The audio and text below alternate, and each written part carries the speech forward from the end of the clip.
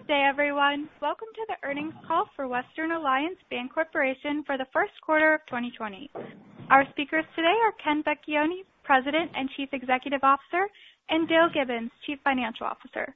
You may also view the presentation today via the webcast through the company's website at www.westernalliancebancorporation.com.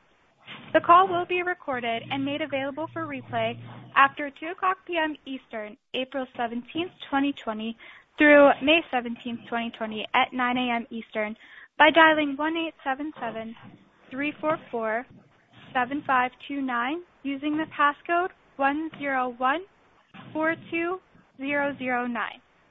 The discussion during this call may contain forward-looking statements that relate to expectations, beliefs, projections, future plans and strategies, anticipated events or trends, and similar expressions concerning matters that are not historical facts. The forward-looking statements contained herein reflect our current views about future events and financial performance and are subject to risks, uncertainties, assumptions, and changes in circumstances that may cause our actual results to differ significantly from historical results and those expressed in any forward-looking statement. Factors that could cause actual results to differ materially from historical or expected results are included in this presentation, the related earnings release, and our filings with the Securities and Exchange Commission. Except as required by law, the company does not undertake any obligation to update any forward-looking statements. Now for the opening remarks, I would like to now turn the call over to Ken Vecchione. Please go ahead. Good afternoon and welcome to Western Alliance's first quarter earnings call. Joining me on the call today are Dale Gibbons and our Chief Credit Officer, Tim Bruckner. I will first provide an overview of Western Alliance's response to the coronavirus pandemic. Then Dale will walk you through the bank financial performance.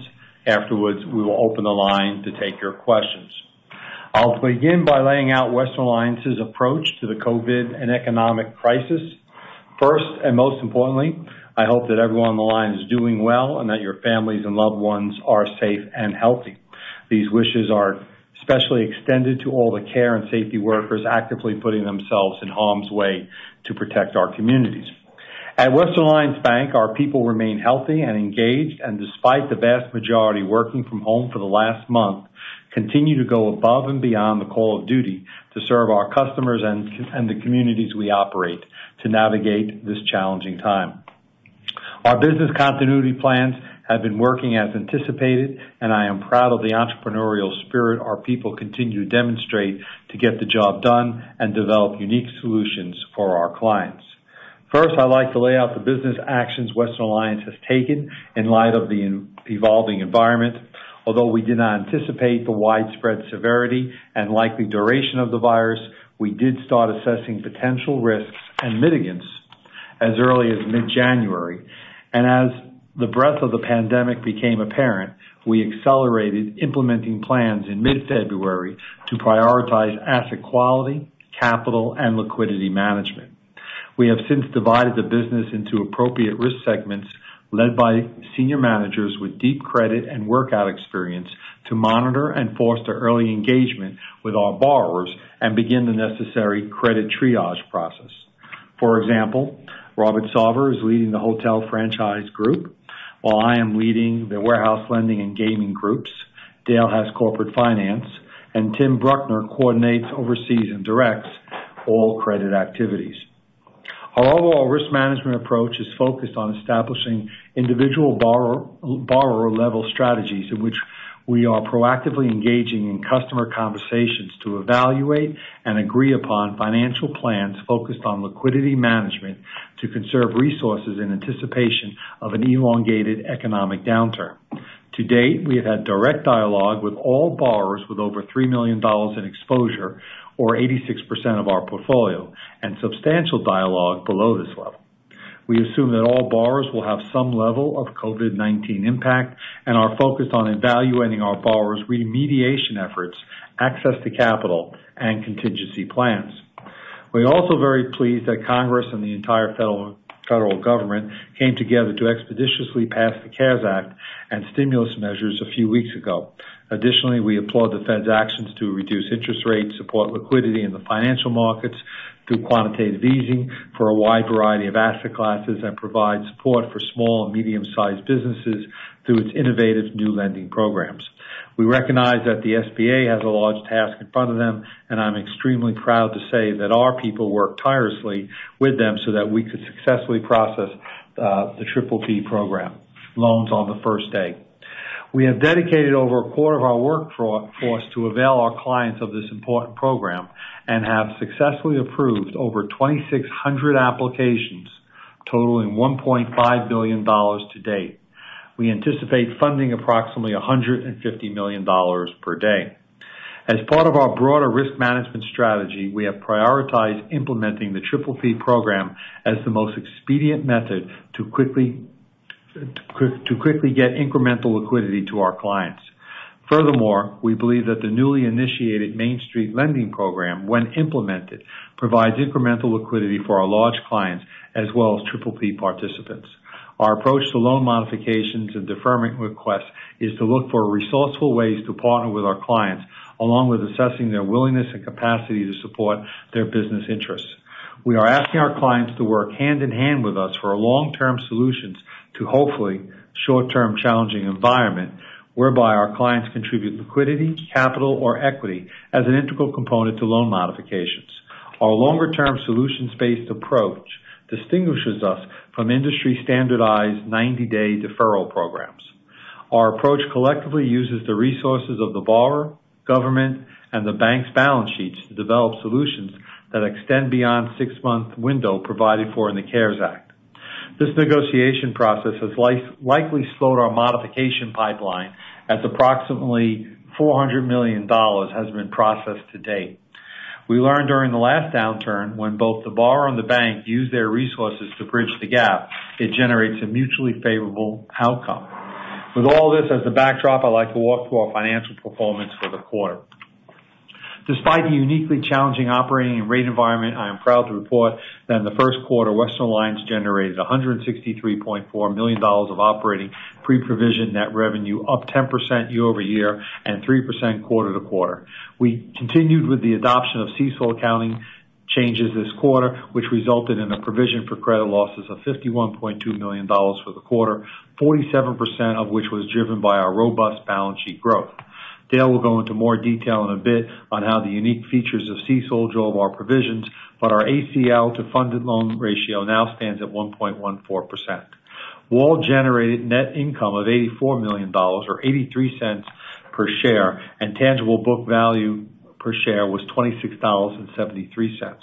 This quarter, we produced a NIM of 4.22% and had net recoveries of $3.2 million and continued to improve our operating leverage. Even with our increased vigilance, organic balance sheet continued to be healthy in Q1 for both loans and deposits. Deposits grew $2 billion to $24.8 billion as we gained market share in several of our key business lines, as well as traction in one of our recently launched deposit initiatives, which added over $400 million. This highlights the continued strength of our diversified funding channels and overall deposit franchise to generate stable, low-cost liquidity, irrespective of the macroeconomic environment. Continuing our strong momentum from 2019, total loans increased $2 billion to $23.1 billion. Approximately $1.5 billion of this was through organic loan growth from new client projects, and another $500 million was credit line drawdowns, of which approximately half was redeposited into the bank. Let me take a moment now to make a few high-level comments on Western Alliance loan portfolio. We believe that our well-diversified business model and purposeful decisions made over the past decade regarding conservative underwriting criteria and sector allocations positioned the portfolio to withstand the current economic environment. At quarter end, asset quality was stable with a decline in totally adverse graded loans and OREO to assets of 1.2% from 1.27% in Q4. Western Alliance has no direct energy or large retail mall exposure. We stopped making loans to the quick service restaurant sector several years ago, with current exposure of only $150 million. Our construction and land and development portfolio is now under 9% of our loan book. In our institutional lot banking business, which makes up 30% of the CLD portfolio, we have not received any deferral requests at this time. Single-family residential construction, which composes another 27%, was still experiencing positive absorption trends through March. However, April's traffic has fallen off. The portfolio is extremely well positioned coming into the pandemic, and right now it is performing as expected. We are especially focused on monitoring and engaging with our clients in our hotel franchise finance and technology and innovation segments, which will be reviewed in more detail later in the call. During the quarter, we repurchased 1.8 million shares at an average price of $35.30. Additionally, consistent with our 10b-5 plan, we repurchased 270,000 shares thus far in Q2.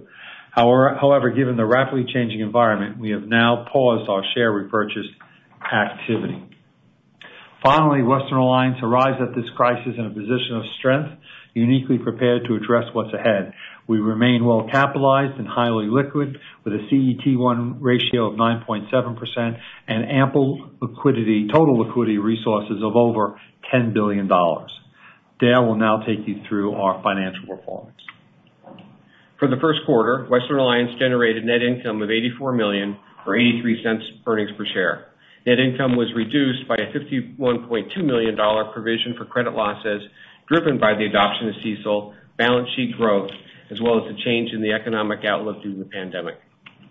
Strong ongoing balance sheet momentum coupled with diligent expense management drove operating pre-provision net revenue to $163.4 million, up 10% from a year ago, which we believe is the most relevant metric to evaluate the ongoing earnings power of the company. Net interest income and fee income remain relatively stable, producing net operating revenue of $285.3 million, primarily a result of lower yields on loans, which was partially offset by lower rates on deposits and borrowings.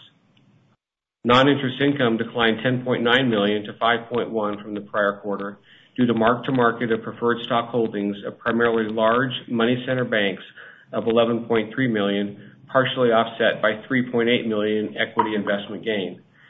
To date, of the $11.3 million mark, $3.5 million has been recovered. As credit spreads widened during the last quarter, the yield on preferred stocks followed, impacting valuations.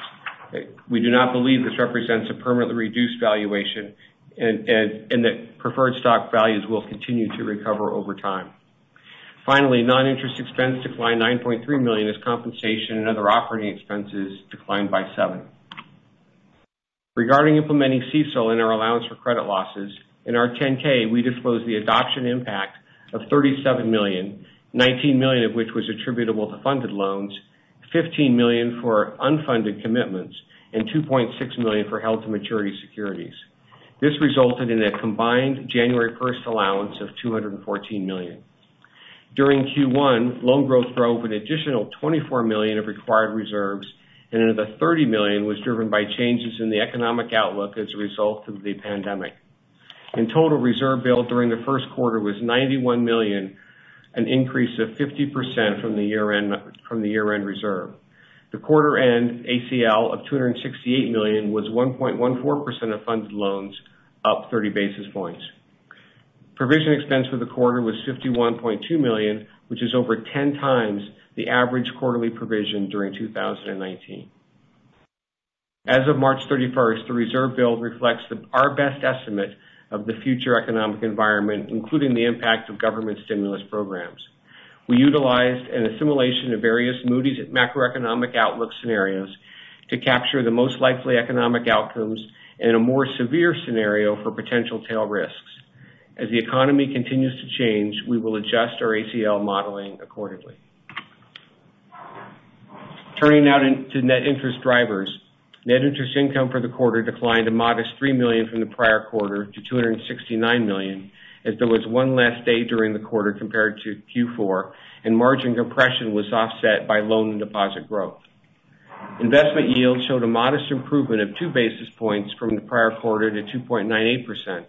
However, on a linked quarter basis, loan yields increased 31 basis points due to the lower rate environment. The average yield of our portfolio at quarter end, or the spot rate, was 5.02%. Interest-bearing deposit costs increased 18 basis points in Q1 to 90 basis points as a result of immediate steps taken to reduce our deposit costs after the FOMC cut rates twice in March. The spot rate of total deposits at quarter end was 29 basis points. Total funding costs decreased 11 when all of the company's funding sources are considered, including non-interest bearing and borrowings. Through the transition to a substantially lower rate environment during the quarter, net interest income was $269 million, a decline of 1.1% from Q4. Continued strong balance sheet growth and immediate steps taken to reduce the cost of interest-bearing deposits counteracted the decline in prime and LIBOR. Net interest margin declined 17 basis points to 4.22% during the quarter as our earning asset yield fell 28, partially offset by 19 basis point funding cost decrease. With regards to our asset sensitivity, our rate risk profile has declined notably as the majority of our variable rate loan portfolio has flipped to fixed rate as floors have been triggered in the declining rate environment. Presently, 82%, or $8.1 billion of variable rate loans with floors are at the floors. With the addition of our mix to shift primarily to fixed rate residential loans, $16.2 million, or 70% of loans are now behaving as a fixed rate portfolio. This has reduced our interest rate risk in a 100 basis point parallel shock lower scenario to 3% at March 31st from 6.5% 1 year ago, and assumes that rates are held flat at zero across the term structure. Turning now to operating efficiency, on a linked quarter basis, our efficiency ratio decreased 200 basis points to 41.8%. As mentioned earlier, the improvement was attributed to decreases in compensation and other operating expenses, while our revenues increased modestly. As a core component of our strategy, we continue disciplined expense management to sustain industry-leading operating leverage and profitability.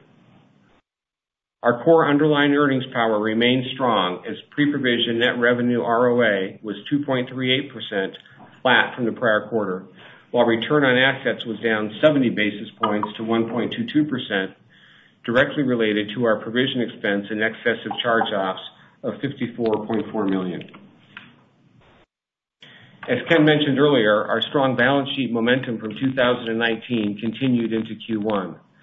During the quarter, loans increased $2 billion to $23.2 billion, and deposits also grew $2 billion to $24.8 billion. The loan-to-deposit ratio increased to 93.2 from 92.7 in the fourth quarter. Our strong liquidity position continues to provide us with balance sheet capacity to meet funding needs. Shareholders' equity declined by $17 million as dividends and share repurchases were matched by net income. Tangible book value per share increased 19 cents over the prior quarter to $26.73 per share as our share count declined. We continue to believe our ability to profitably grow deposits is both a key differentiator and a core value driver to our platform's long-term value creation. Q1 is a seasonally strong deposit quarter, and coupled with the rollout of our deposit initiatives, deposits grew $2 billion. The increase was driven by growth of $1.3 billion in non-interest-bearing DDA, primarily from market share gains in our mortgage warehouse operations. Additionally, HOA continues to perform well and contributed $330 million of low-cost deposits. During the quarter, the relative proportion of non-interest-bearing DDA grew to nearly 40% of deposits from 37.5% on a linked quarter basis. Turning to loan growth, in line with the industry, the vast majority of growth was driven by increases in C&I loans totaling $1.8 billion, followed by $107 million in construction and land development and $92 million in residential. Residential loans now comprise 9.7% of our portfolio, while construction loans decreased as a relative proportion of the portfolio to 8.9% from 9.2% in the fourth. At the segment level, tech and innovation loans grew $626 million, with $124 from capital call and subscription lines, and $176 million from existing technology loan draws, in turn bolstering technology-related deposits by $383 million. Corporate finance loans grew $408 million, which was primarily due to line draws 2/3 of which were from investment-grade borrowers, bringing utilization rates to 38% from 13% during the prior quarter. Mortgage Warehouse also contributed loan growth of $550 million, approximately 50% of which was due to line draws. Across the bank, 1/4, or about $500 million of our net new loan growth was driven by drawdowns on existing loan commitments from the beginning of the quarter. In all, total loan growth of $2.2 million for the quarter was fully funded by deposit growth of the same amount. Overall, asset quality was stable during the quarter, with total adversely graded assets increasing $10 million during the quarter to $351 million, while non-performing assets comprised of loans on non-accrual and repossessed real estate increased $27 million to 97, or 0.33% of total assets, and is held for sale. Within these categories, we had migration from special mention to substandard, as some of the normal investor funding was delayed in tech and innovation. As a precaution, when remaining liquidity declines below 6 months, we bring those loans into either special mention or sub for enhanced monitoring and engagement. This quarter, we saw the cumulative impact of our efforts in managing certain special mention and substandard loans, as several were resolved in our favor with no losses. $100 million of adversely graded loans were resolved during the past quarter. 37 loans, or $50 million, paid off in full, while the other $50 million were upgraded to pass. As Ken mentioned in his introduction, we are well positioned entering this economic cycle.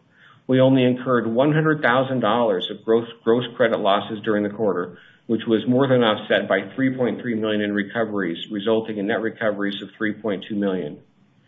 We typically have 1 or 2 one-off credit charges every quarter. However, highlighting the strength of our loan book, we didn't experience any of these in Q1. We believe early identification and conservative management helps mitigate losses on these assets. In all, the ACL to funded loans increased 30 basis points to 1.14% in Q1 as a result of CECL adoption and the resultant provision expense related to Q1 loan growth and changes in the economic outlook. We continue to generate capital and maintain strong regulatory capital ratios with tangible common equity to total assets of 9.4% and a CET1 ratio of 9.7%.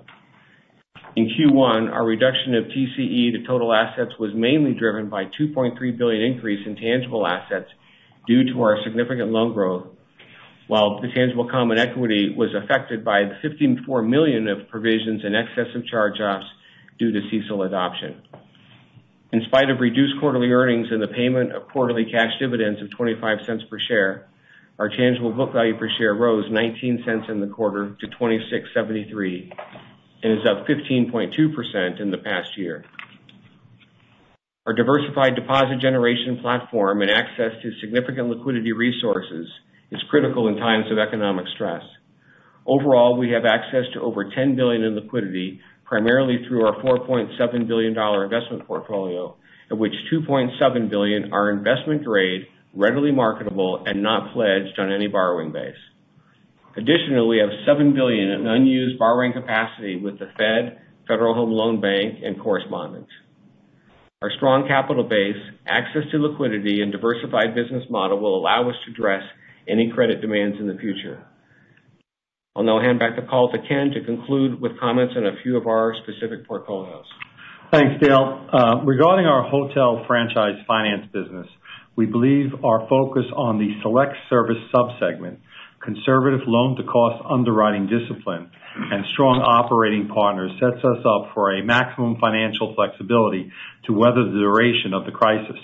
Like most hotels in the country, our clients have seen a dramatic reduction in occupancy rates over the last month, and senior management is involved in active dialogue with each borrower to evaluate remediation efforts and contingency plans.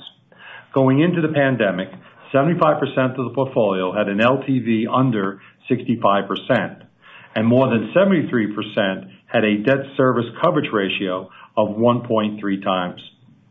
Additionally, we only partner with experienced hotel operators with significant invested equity and resources to support ongoing operations. fully 66% of the portfolio is with large sponsors who operate more than 25 hotels, and 90% operate 10 or more properties with top franchisor flags. Based on our ongoing constructive dialogue, we believe that sponsors view this as a temporary event and want to continue to maintain and support these properties over the long term, given their significant equity investments. We are actively working with them to appropriately utilize the PPP program and the Main Street lending programs, along with their own liquidity, as a helpful financial bridge to arrive at a longer-term solution. Based on the mutually developed financial action plans, we will selectively implement loan modifications along the lines we previously discussed. This is a prime example where both parties contribute to a comprehensive solution. Now, regarding our tech and innovation business, we primarily finance established growth technology firms with a strong risk profile, mainly companies classified as stage 2 with an established business model, validated product, multiple rounds of investment, and a path to profitability. This provides greater operating and financial flexibility in times of stress. 99% of the borrowers have revenues greater than $5 million and have strong institutional backing, with 86% backed by one or more VC or PE firms. During the quarter, the portfolio grew $495 million to $2 billion, or 8.8% of the total portfolio, which was attributed to $175 million of existing line drawdowns in the technology division and an additional $124 million from capital call lines, a product that historically has had zero losses. Tech and innovation commitments grew $284 million in Q1, and utilization rates increased to 60% from 49% in Q4 2019. The portfolio is fairly granular, with average loan size of $6 million, and these borrowers are generally liquid with more than 2-to-1 deposit coverage ratio. Additionally, since 2007, warrant income has covered cumulative net charge-offs 2 times over. Currently, 14% of technology loans, or $164 million, has less than 6 months remaining liquidity, which is in line with historical trends. Although some fundraising has been delayed, we were pleased to see several investment rounds close over the last several weeks and days, with strong continued sponsored support. In conclusion, we see increased cash generation driven by our balance sheet momentum going into the quarter end, as well as continued loan growth from the PPP distributions. We expect pre-provision net revenue to continue to grow through Q2 with the ability to absorb any necessary future provisions. Given uncertainty surrounding the likely duration of the virus and evolving economic environment, we will continue to reassess our outlook as health and economic facts warrant. Regarding asset quality, our proactive risk management approach is institutionalized throughout the company. We are actively working with our borrowers to develop mutually agreed upon financial plans, assuming an elongated economic downturn that leads to long-term solutions. Our strong collateral positions and little unsecured or consumer lending should serve us well in mitigating potential risk of loss as we navigate these uncertain times. We stand ready to implement the likely next phase of PPP and the Main Street lending program to assist our clients and communities. Finally, Western Alliance has assembled a seasoned management team that has weathered several economic downturns and is applying the lessons learned from the Great Recession to face these uncertain economic times. And with that, we'll open up the line, operator, and we'll take everyone's questions. We will now begin the question and answer session. To ask a question, you may press star, then 1 on your touch-tone phone. If you are using a speakerphone, please pick up your handset before pressing the keys. To withdraw your question, please press star, then 2. The first question today comes from Casey Haire of Jefferies. Please go ahead. Thanks. Good morning, guys. Just a question on the reserve build. Obviously, a tricky proposition here, but trying to get it. You guys mentioned you used a bunch of Moody's scenarios. Can you just give us some color as to how much weighting was given to the Moody's adverse scenario? What kind of recovery you guys are assuming? How much government help the stimulus stuff that the government is doing is, offset it, and then obviously, the duration. I know that's a lot, but just trying to get some color as to the magnitude of reserve build here. Yeah, so we primarily use the baseline case as of March 31st, and then we looked at S1 and we looked at S3. S3 is the adverse scenario, which is obviously more critical in a longer recovery period. We do struggle with what is the timeline of this type of thing, and how much do things come back. We do think that the institutions and the plans done by the federal government, and both on the congressional side as well as the FOMC, have an effect in terms of being able to mitigate this and make a bridge to when we're at a time when we can start to turn the economy back on. I don't have a timeline for you in terms of when that is going to be, but we will look at this. We fully reserved as of March 31st, and we'll look at this again at the end of the second quarter. Yeah, I would just add and say, we did factor in some impact of the PPP program, but as we were processing, we didn't know what that size level was going to be. So having 2,600 participants, over $1.5 billion looking to go out is going to be very helpful. I don't think it's been fully factored into our reserve calculations, but that $1.5 billion will help cover $6.7 billion of commitments in our company, or $4.6 billion of current outstanding loans, which means that's about 20% of our current portfolio. Okay, great. And just following up on the loan modifications, if I heard you right, I think you said $400 million to date. So it's just specifically what exactly are you guys doing there, and then any color as to how much you've improved upon that $400 million as of April 17th here.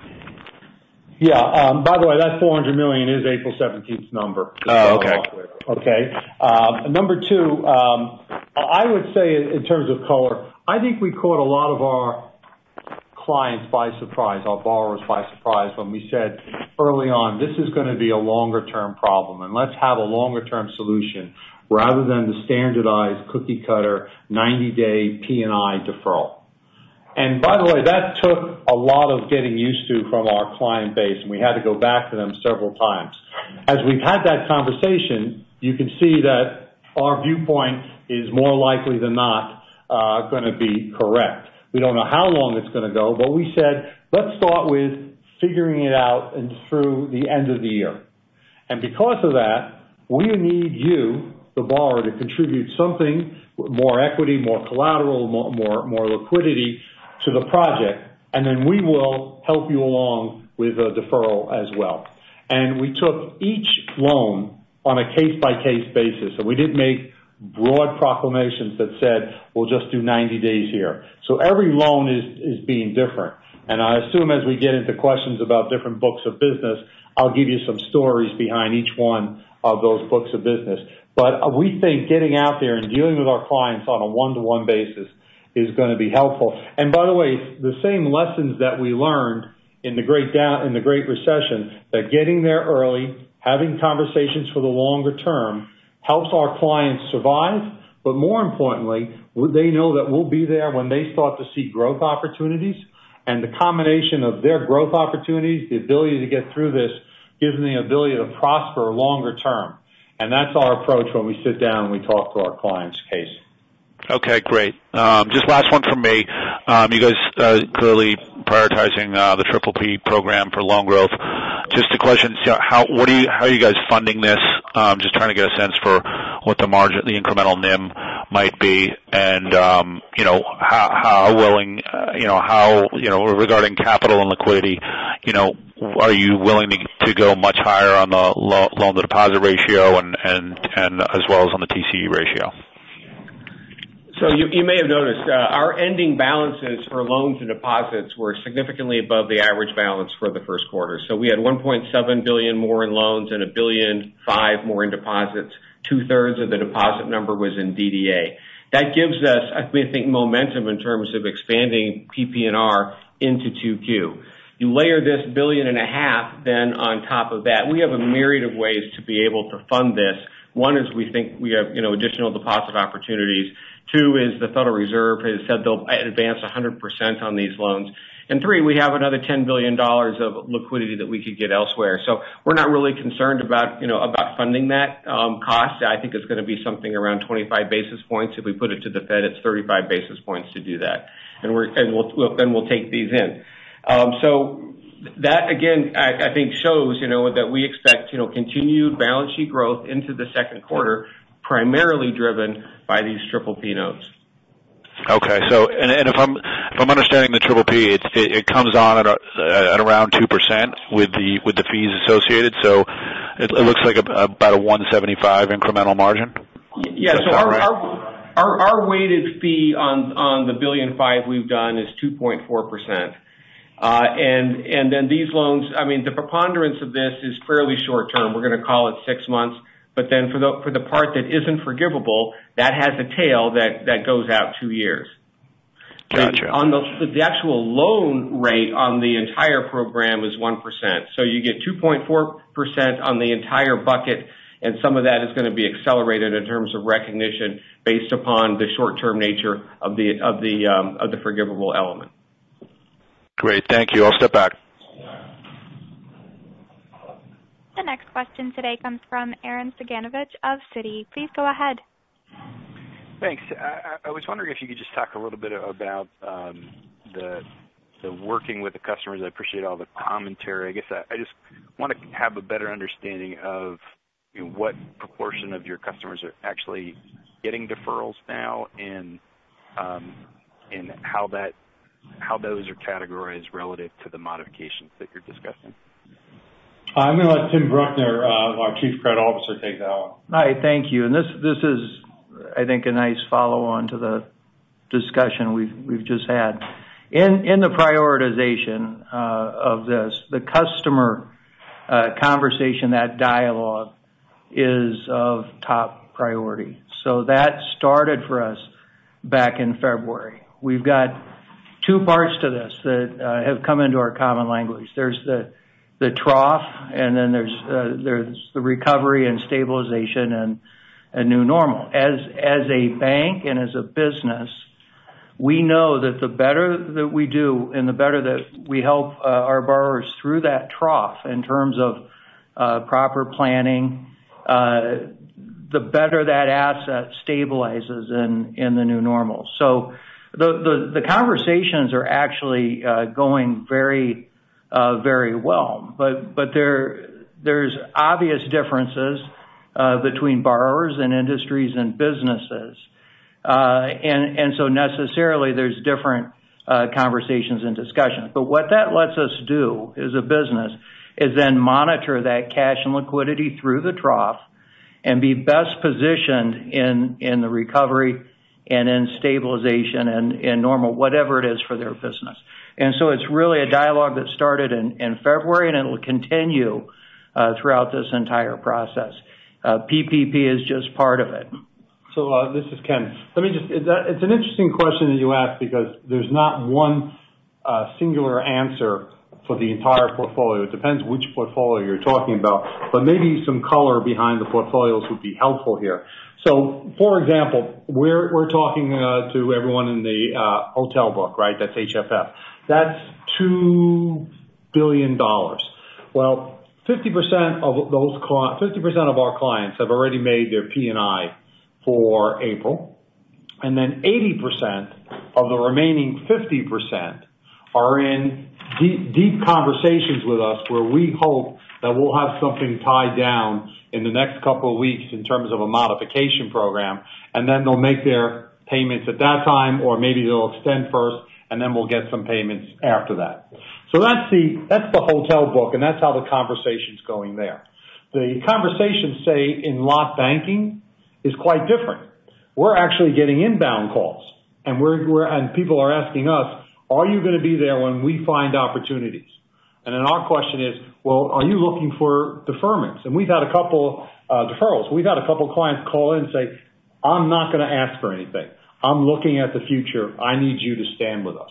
So those are just two different two different ways the book is different. Our gaming book, is completely different than what's happening. We think our gaming book, other than 5 or 6 small deferrals that we made on principal, we think our overall gaming book has enough liquidity to survive into the summer. Right, so that makes our conversation there a little bit different. We can take a little bit more time. We can see how the Main Street lending facility can be accessed because the gaming companies could not access the PPP program. So every different segment of our book has a different conversation. And that's why, if I can reiterate again, and Tim was very early on this in we do a weekly senior operating committee meeting, but in the second or third week of January, he just stood up and said, okay, we're going to have senior leaders be in charge of books of business across the entire company that have workout experience, heavy credit experience, have been through something like this, and therefore we can tailor each discussion differently. So for example, Robert running the hotel business, Robert was born with hotel business in his veins. Why wouldn't he take that on and run with that? All right?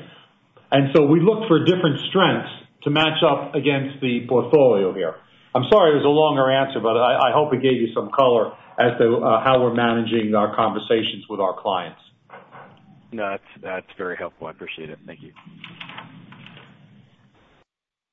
The next question today comes from Brock Vanderleet of UBS. Please go ahead. Oh, thanks. Good morning. Big picture to start. Do you think this is going to be a mild or severe recession in the scale of recessions that we've experienced in the past? Well, my answer keeps evolving as information evolves, and I try not to be tick by tick, but certainly more pessimistic than I was in early March and mid-March. Given 22.5 million people have recently filed for unemployment claims. So I think it's going to be deeper than I've ever experienced. All right.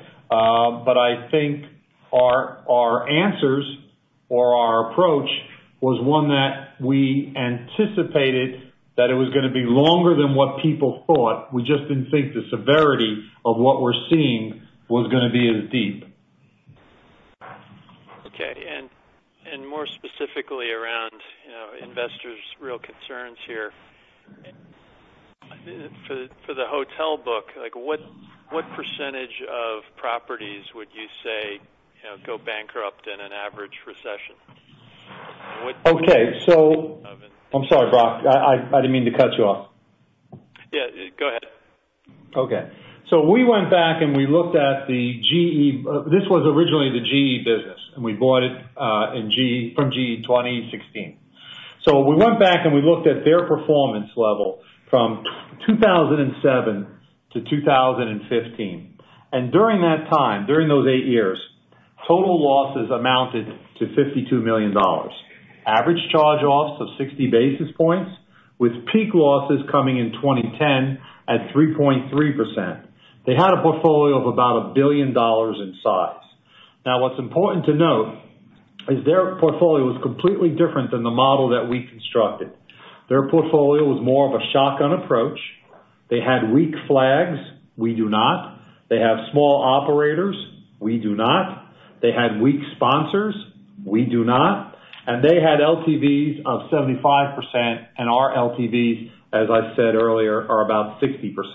So we have a different model than what they have, but that's our best look back to get a gauge of what may happen going forward, adjusting for the difference of our model. Tim, you want to add something? I just want to add one thing to that is I think if you really look at it too, our sponsorship and sophistication of investor composition is a lot different than that legacy portfolio as well.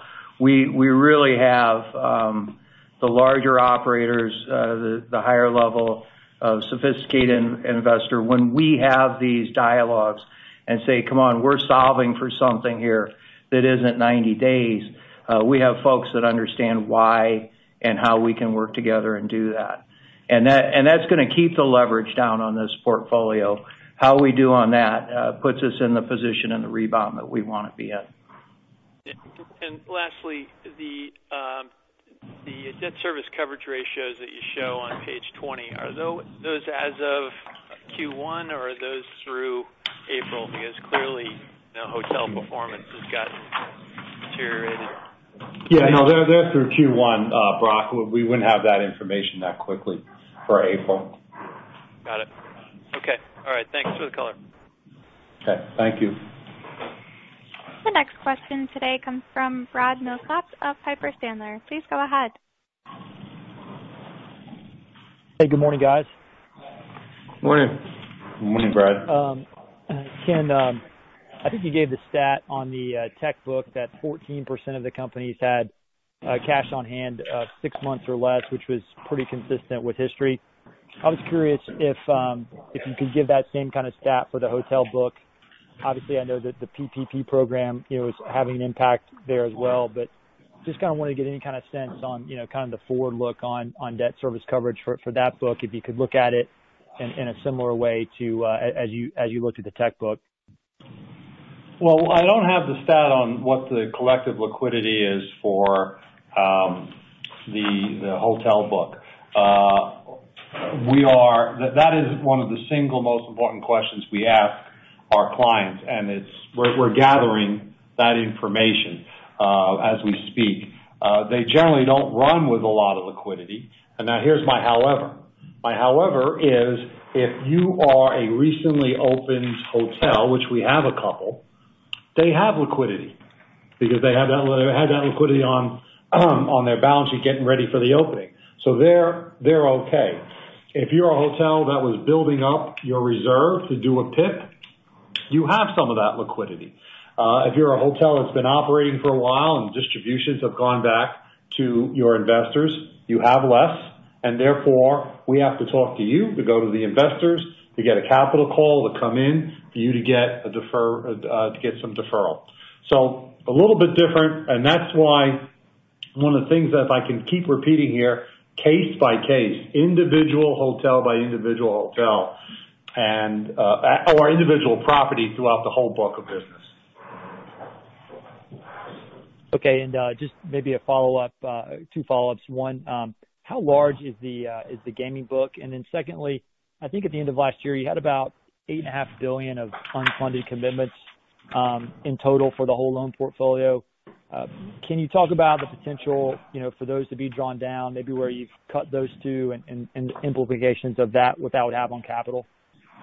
So I'll take the easy question, and then I'll flip it over to Dale for the harder one. The simple answer is $500 million on gaming. Yeah, so the most significant draw we've ever had on unfunded has been 8% of that amount, which frankly we got close to kind of where we were with this drawdown. We're not seeing any more additional draws at this time. In fact, we've had some kind of repayments of some of those draws. So we don't see, and a lot of these draws, or these commitment lines, we don't think they would really kind of ever be drawn down in terms of the structure behind some of these credits. So while we have these unfunded elements to them, and we did have a drawdown in March predominantly, we're not seeing anything else subsequent to that. Okay, great. Thank you, guys. I'll hop back in queue. The next question today comes from Chris McGratty of KBW. Please go ahead. Hey, Chris. Great. Hey, Dale. Quick question on just the balance sheet trajectory. Given the comments about the growth and the draws, any thoughts on adjusting the resi mortgage strategy a bit in light of the capital and liquidity? So the purchase of resi mortgages may be far more opportunistic right now than we've ever seen, as some of our clients are selling their mortgages at significant discounts which will allow us to go ahead and buy at higher yields than we bought in Q1. So we're going to look at that. The key word we used to use, or we used for our share repurchase, was opportunistic. Same thing here. If we can get the right risk-reward trade-off, in fact, there are resi mortgages available that have better or lower LTVs, lower DTI, and higher FICO scores that are selling for much higher yields than we've recently purchased, say, at the end of 2019. So we'll look at that, and if there's opportunity there, we're going to take advantage of it. I think an important thing on this program, as well as on the hotel book, is collateral. I mean, we are in strong collateral positions such that it would take considerable sustained valuation declines to ever pierce where we are in terms of risk of loss. And just if I could follow up, Dale, in terms of either the CET1 or the tangible, obviously this quarter had a big jump down just because of the growth. Where do you comfortably run those ratios in this environment over the next few quarters? Well, I mean, so we saw a decline in those two. Now, with the PPP program, that could pull down our TCE. It really won't have an effect on CET1 because those are all 0% risk weight as they're SBA backed. But we could see this number come down into the 8s. Okay. And then maybe the last one, if I could do it. The color on the hotel history of loss was great. Could you do a similar run through of the tech book in terms of peak losses when you didn't own it? I think they were kind of in the mid-single digit, but the early stage, but just blended, I think they were around 2-3%. Any color would be great. Your recollection is correct. I don't have those in front of me, but we'll pull them up. As you know, they're available on SNL. Yeah, the last time I looked at it, and it was a while ago, and it wasn't for this particular situation, as I said in my prepared remarks, there was a 2 times coverage of the warrant income to the credit losses. And as you know, credit losses come early and the warrant income comes later. But when you look at it overall, the warrant income that we get has always covered more than covered the credit losses. Unfortunately, it just can't be timed to be in the same quarter. I think it's also notable that our mix has changed since then as well. So, we're now doing a significant portion of our growth has been in these capital call and subscription lines.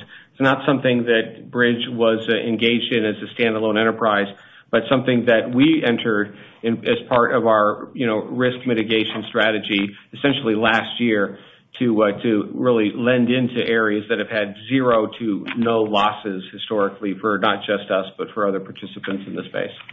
Now, let me give you some color as part of our review. Just so you know, I'll speak for Tim Bruckner for a second.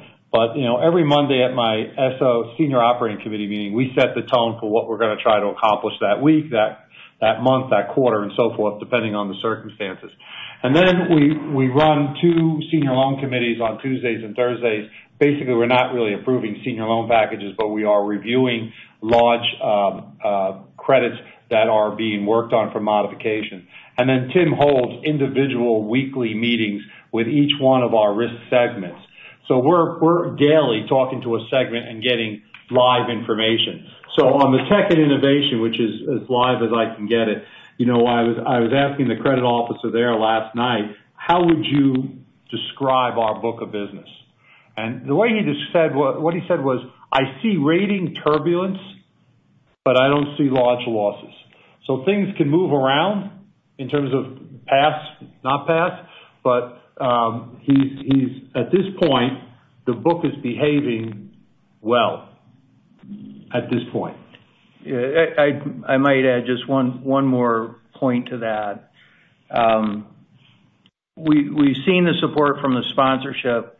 We're in these transactions at a low loan to value with a number of rounds typically in front of us before we're in.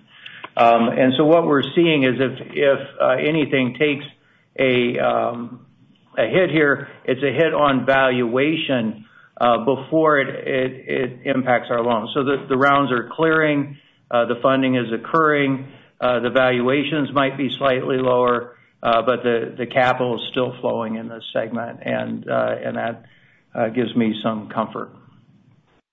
Great. Thanks for all the color. The next question comes from Timur Braziler of Wells Fargo. Please go ahead. Hi, good morning. Good morning. Maybe for Dale first, you had indicated that you're starting to see some of the utilization come back. Is that in the technology book as well, or are those utilization rates still increasing? Our utilization rates are fairly stable for where we are right now on both sides, both on the tech and innovation as well as in the corporate finance area. Okay, and then of the 14% of the tech loans which have 6 months or less of liquidity, have any of those been funded up in the last couple of weeks, or was your commentary in the prepared remarks for other relationships? No, what's there now has not been funded up. We had a couple of sponsors put money into a couple projects right before the end of the quarter, which was helpful to us. But, overall, that number has been relatively steady in Bridge's history. But we are encouraged by what we're seeing away from us with sponsors completing their rounds. We actually had credit that wasn't in any trouble in our life science yesterday that got a substantial amount of sponsor financing. So we're not seeing the sponsor financing run away from us or run away from the industry. Okay, and then just one more on the loan modifications. It looks like, at least through quarter end, the majority of it was within your Arizona and Nevada portfolios. I guess what's driving that? Is that forbearance on residential loans, or why such a high number out of those two geographies? It's really the pace and cadence of those customer discussions. Those discussions drive it. The discussion results in an assessment of liquidity necessary to bridge the trough. In some cases, that liquidity already exists. The solution, which may include some form of modification, is tailored to the liquidity gulf. So it's really just the pace and cadence of those discussions. Okay, and then last question for me, for you, Ken. With your commentary that you're a little more pessimistic now than you were in mid to late March, I'm just wondering how that correlates with using the baseline Moody's assumption for allowance. Can we see another tick higher for adjustment on the existing portfolio, or at this time are you still comfortable with the $30 million that was provided for the existing book in day two? So I'm comfortable with the provision that we provided at quarter end based on everything we knew at that time, right? I'm sorry, I just had a senior moment. Second part of your question was, do you add any more to it? Yeah. Do you want to take that or? Well, so obviously this seems to change almost by the hour, right, in terms of what the expectations are. And since then we've had some worse news. We've had north of 20 million people file unemployment. We maybe got teased with some good news with last night with a treatment that looks like it's going to be proved to be efficacious for this. In the next 75 days, my guess is there's going to be a lot more news. And so we're going to reassess this at the end of June in terms of what that looks like. If we can get things back, in some track upward again in terms of the economic outlook, I could see things getting better. If that's not the case, if we're still doing, kind of in this lockdown phase, I don't think that's, we're probably looking at additional provision in the second quarter. Can't really say right now. Yeah, I'm sorry, recaptured my thought. I froze there for a moment thinking. But I think what's going to be surprising to folks is that the pace of charge-offs are going to be, or the cycle is going to be pushed out and elongated because of the PPP program and because of the Main Street lending facility. And I think investors will be surprised that there aren't heavy charge-offs coming early on. Maybe on some of the smaller businesses, you would expect to see them. But on some of the larger credits, I don't see charge-offs coming to the back part of the year if they come at that time, right? And so now, added to Dale's comments, depending how quickly the country opens up and the speed and the pace will then determine what we need to do as we look forward at the end of Q2. Good commentary. Thank you. The next question today comes from Jon Arfstrom of RBC Capital Markets. Please go ahead. Hey, thanks. Good morning, guys. Good morning. Hey, thanks for that comment, Ken. I was just going to ask about that, but maybe we'll go at it a different way in the provision. So Dale, I think what you're saying is things are a little better by late June, early July. That $30 million incremental in the provision would go away for Q2. Is that the right way to think about it?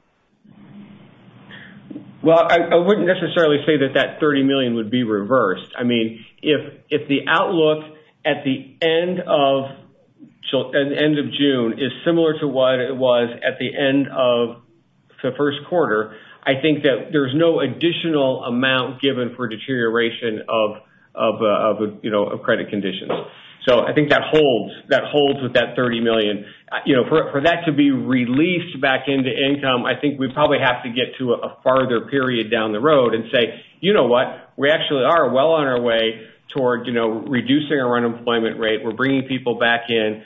And so the outlook is better than kind of what is the base case for Moody's at the end of the first quarter. And we're have, which, that has an extended return. I mean, that's some of that really is held down through 2021. If instead you get back to something that resembles more of, pick your letter, right? A V or a U instead of like a lazy U or an L, I think there's a possibility that you could release that. I think what Ken said was we're not really expecting to experience charge-offs if and when they come until after these periods of the PPP program, the Main Street Lending Program, and as well as the rules allowing for certain types of some of these restructurings that can be done in the sight of this overall pandemic. That's going to push out recognition of loss at least, I think, a couple of quarters. Yep, that all makes sense. And I'm not saying reversal. I'm just saying it doesn't show up again in Q2. I guess the other question is on margin. It appears like you're set up reasonably well from a margin perspective. I appreciate all the disclosure, but give us an idea of some of the near-term, longer-term puts and takes, how you're thinking about the margin. Yeah, so we have a lot of clients that are at their floors. We talked about that. I would say competitively at this point in time, spreads have widened out as rates came down, as uncertainty rose. If that settles in, you could see that maybe some of the spreads would actually come down over time, which could put pressure on earning asset yields on a more longer-term basis. I think that assumes that things are getting better economically. Well, if things are getting better economically, maybe the Fed is then inclined to look at where we are in the zero band and start putting that back up. So you could be a scenario that you actually don't see rates coming down in terms of loans generally, because at the same time spreads are declining, maybe overall base rates start to rise because people are comfortable in terms of kind of the recovery of the economy. So, but those are two dynamics that I really don't know how to gauge. But we are, we're at the zero bound here. I don't see, obviously, I don't think things are going to get lower. The Fed has come out and said that they're against negative rates. I think that would certainly be a mistake to go there. So, I mean, you maybe have this kind of overall lighter compression over time, but as of right now, that's certainly not the case. As Ken indicated on the residential side in particular, we actually have seen rates rise, and in fact, spreads in residential loans have increased in some cases, and really haven't participated in terms of the rate cuts that have taken place. Okay, good.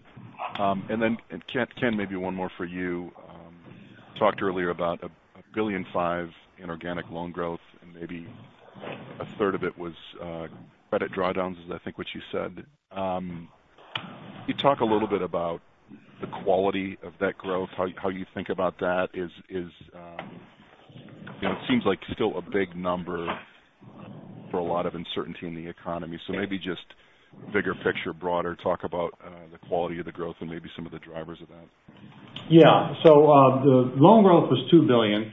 The credit drawdowns brought it down to what would have been $1.5 billion. That was our estimate somewhere early into the quarter when we started to see some opportunities build. Now, where that growth came from, capital call lines, industry has never had a loss, came from warehouse lending. We've had that business 11 plus years. We've never had a loss. It came in resort financing. Not only have we never had a loss, but the team that's been running that business for 35 years has never had a loss. So you go, if you can forget about the pandemic for a second and go back to our approach in 2019, we started talking about de-risking the balance sheet. CLD was coming down, which it has, and you saw the uptake in our residential book of business and our warehouse lending and our capital call lines and resort financing. So those businesses are zero or very low risk loss businesses. And, I wouldn't expect the volume for Q2 to match what we did in Q1 on an organic basis, but I would expect the growth to come in those business segments that I just mentioned.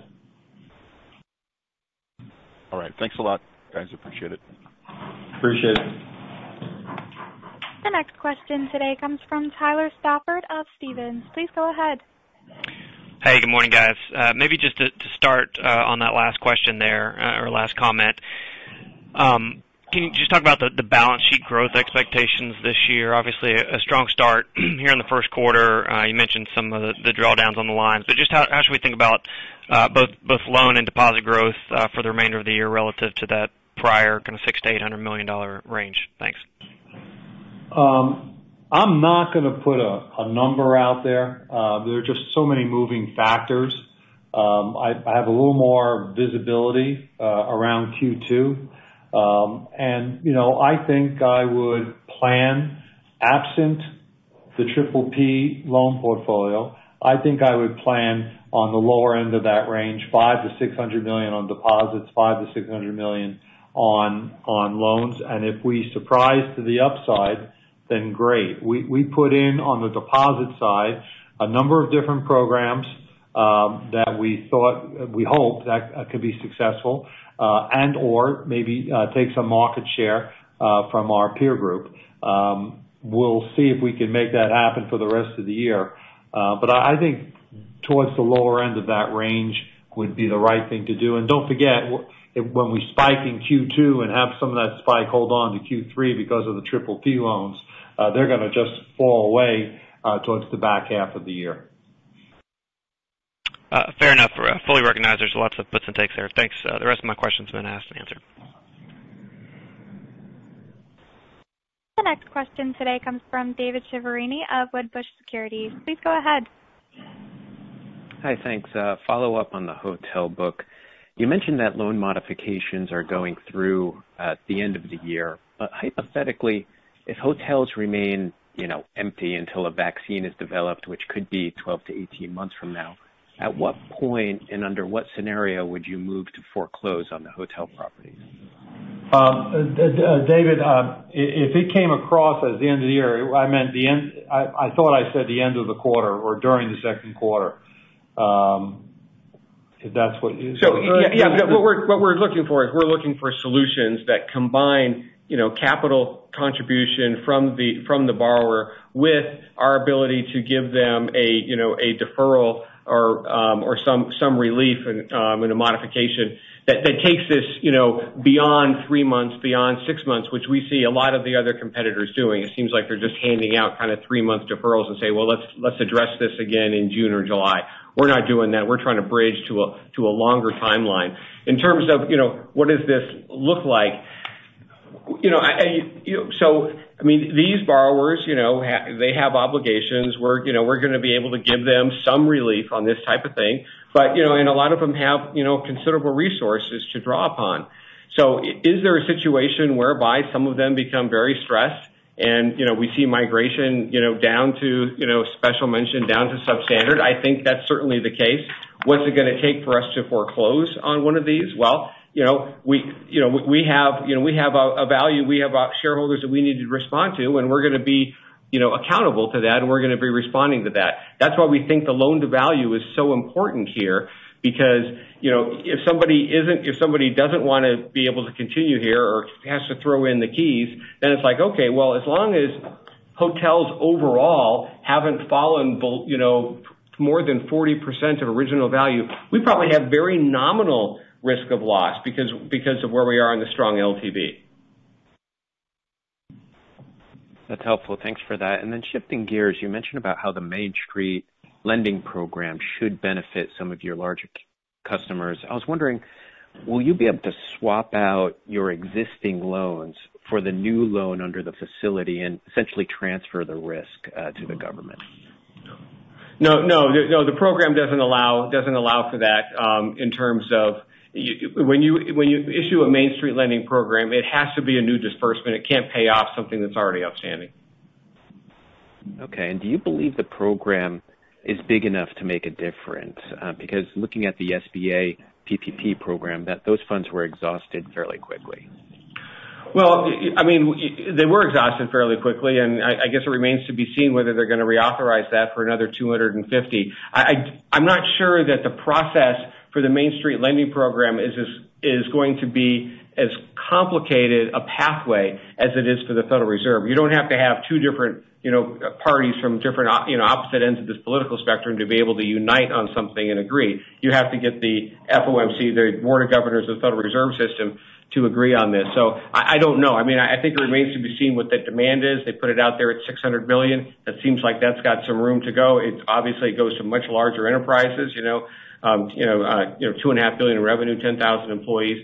So we'll see about kind of what that looks like. But I haven't heard anything about that. But I think they want to get it going and maybe see what the demand is before they go on from there. But again, we expect to be early. We were early with PPP. We got $1.5 billion. If you look at the proportion of what we did in PPP relative to our size to the overall banking community in the country, we had a much higher penetration than most institutions. And then the last one for me is, in the slide deck, it was mentioned about 82% of the variable rate loans with floors are at those floors. Can you remind us, what's the average life or average stated maturity of those loans? Well, the average stated maturity of our loan book is just under 4 years, and it's going to track pretty closely with that. Thanks very much. The next question today comes from Gary Tenner of D.A. Davidson. Please go ahead. Hey, thanks, guys. Good morning.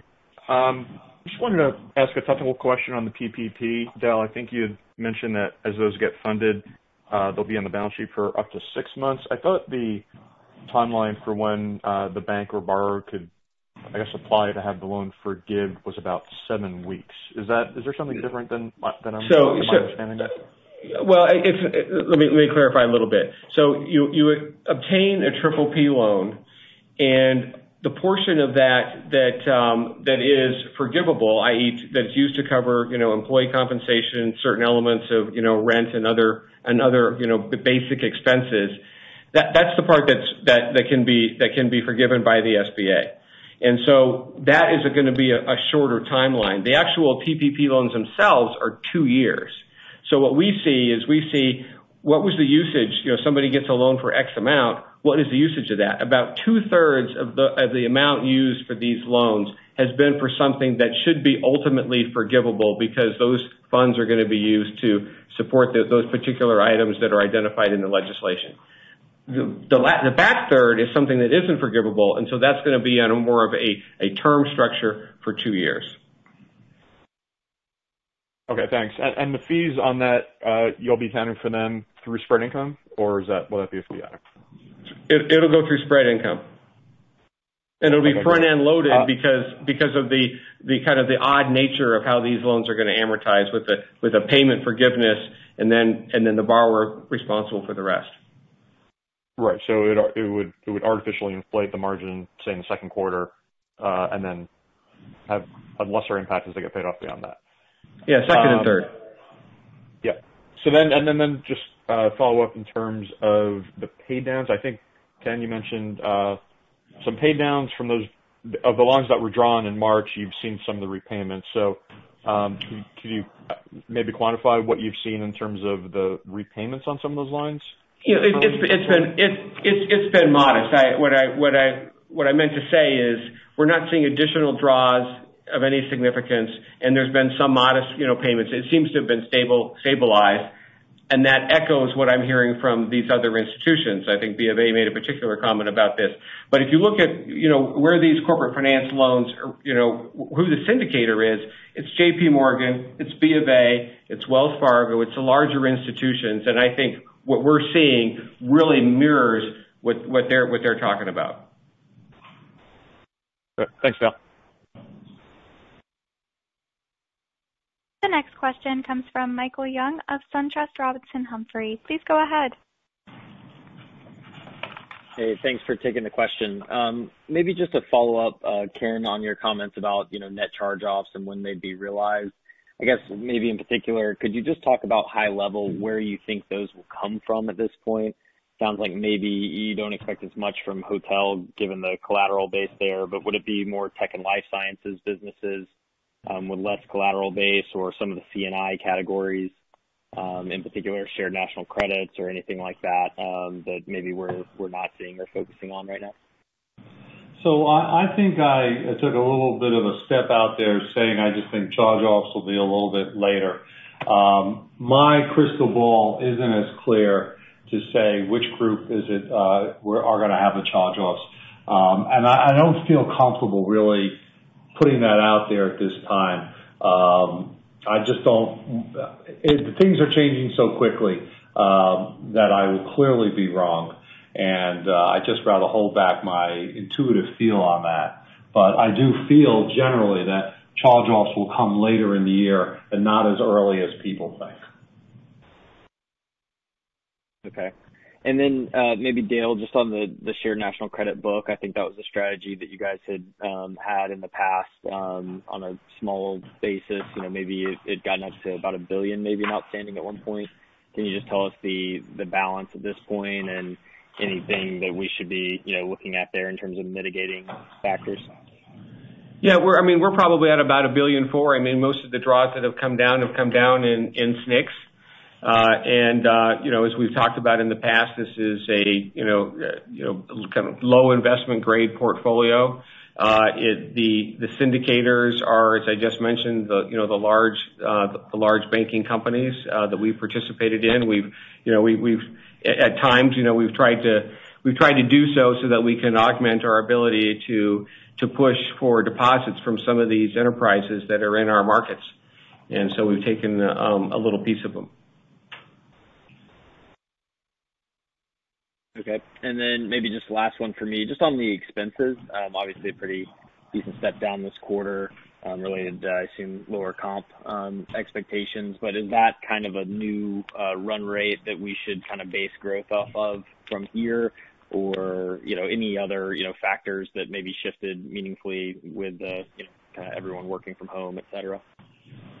No, I think we're on a lower trajectory from where we were with the step down. We're continuing to do the necessary investments that we have in technology to make sure our platform continues to support what we're doing today, which is basically executing on our business resumption continuity programs. Okay, that's all for me. Thanks. Okay. Well, it looks like we've exhausted all the questions, so we ran longer. We thank you for spending time with us. We look forward to talking to you again, and we wish you a good weekend, health and safety out there for everyone, and we'll be in touch. Thank you all. The conference is now concluded. Thank you for attending today's presentation. You may now disconnect.